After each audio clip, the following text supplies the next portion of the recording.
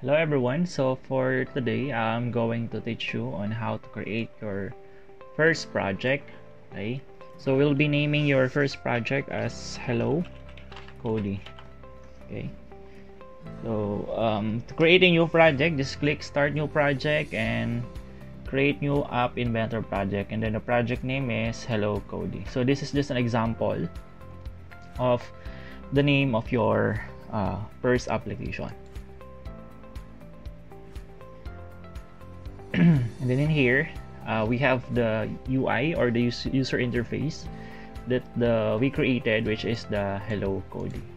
So first is to do, we'll be creating an application. Okay, the name is Hello Cody.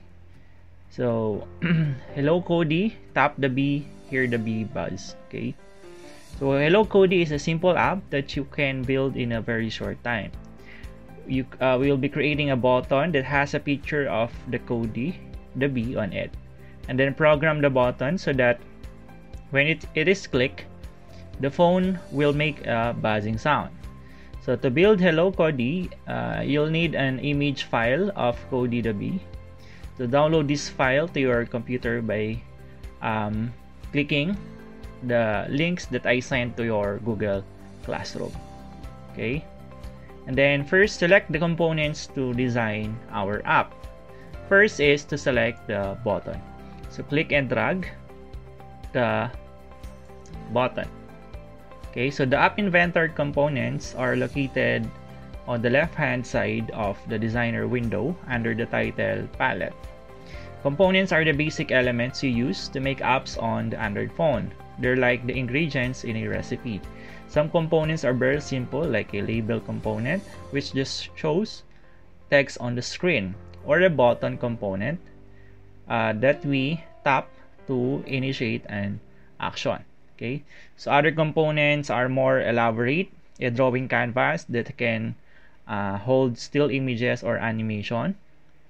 Okay, and then also the accelerometer sensor that works like a Wii controller and detects when you move or shake the phone. So to use a component in your app, you need to click and drag it into or onto the viewer in the middle of the designer. So as you can see here, we drag the button from here. Okay, what you add is component to the viewer. It will also appear in the components list on the right hand side of the viewer, which is here, components, and then we have the button one. Then components have adjustable properties. These properties change the way the components appears or behaves within the app. So to view and change the properties of a components, you must first select the desired component in your list of components. So this is the component, the button one.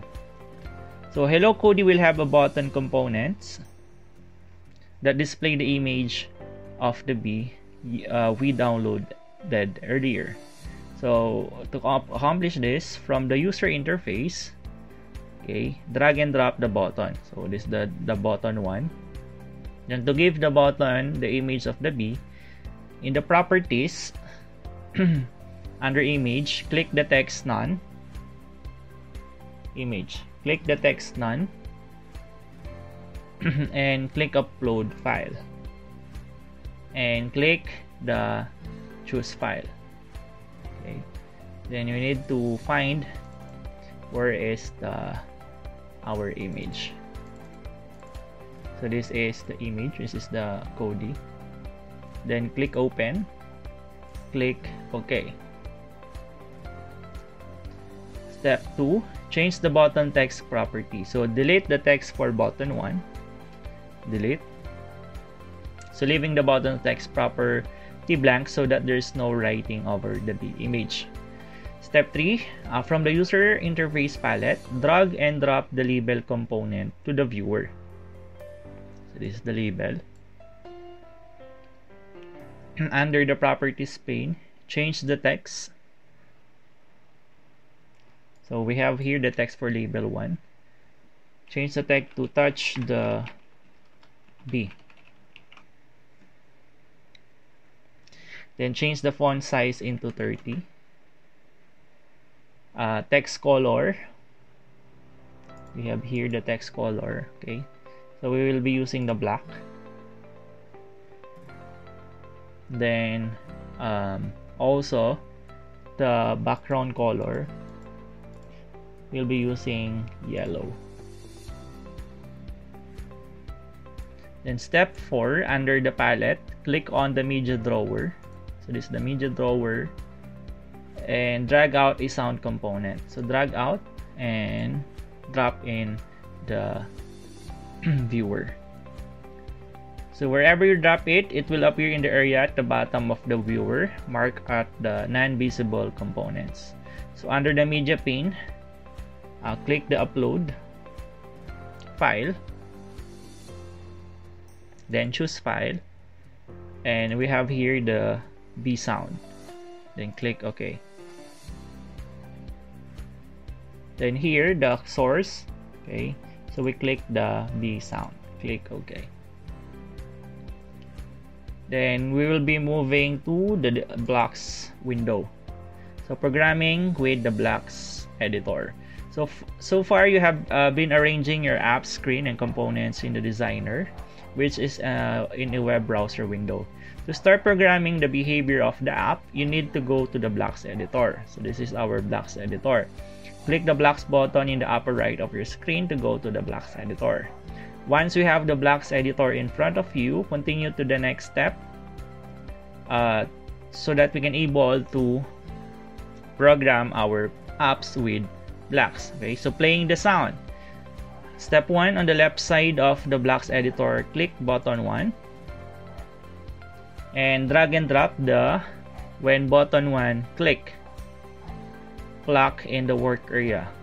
Okay, so those mustard yellow blocks are called event handler or event handler blocks. The event handler blocks specify how the mobile device should respond to certain events.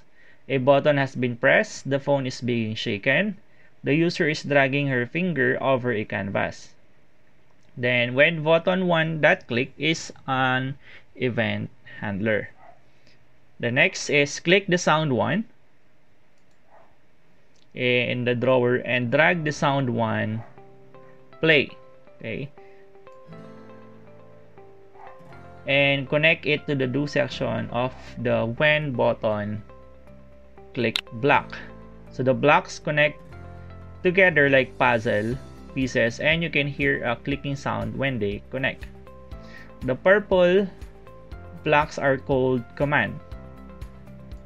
These are the purple blocks, which are placed in the body of event handlers. When an event handler is executed, it runs the sequence of commands in its body. A command is a block that specifies an action to be performed. Example is playing sound when the event is triggered. So your block should look like this. Okay, so when button 1 that click, do call sound 1 play. Now you can see that the command block is in the event handler. So this set of blocks means when button 1 is clicked, sound 1 will play. The event handler is like a category of action. Example is button is being clicked. And the command specifies the type of action and the details of the action. Example is playing a sound. Then after that, we go back to the designer and click the build. So we have two options: app, provide QR code for APK, and app, save APK to my computer. So I'll try it to save it to my computer. If you see this, the build server is currently busy. Please try again in a few minutes. So just try until you see the app is being downloaded into your computer. Okay, so compiling. It will take a while to compile an application in the MIT App Inventor. So just be patient on waiting the application. Okay. Then after a while, you will see the application is downloaded in our system. Okay, or you can use the app provide QR code. Okay, for this you will need the application that you installed in your devices. Okay, the AI2 companion app. Okay, and that's the end of my tutorial, and hope you learned something today. Okay, so see you again next time. Good day.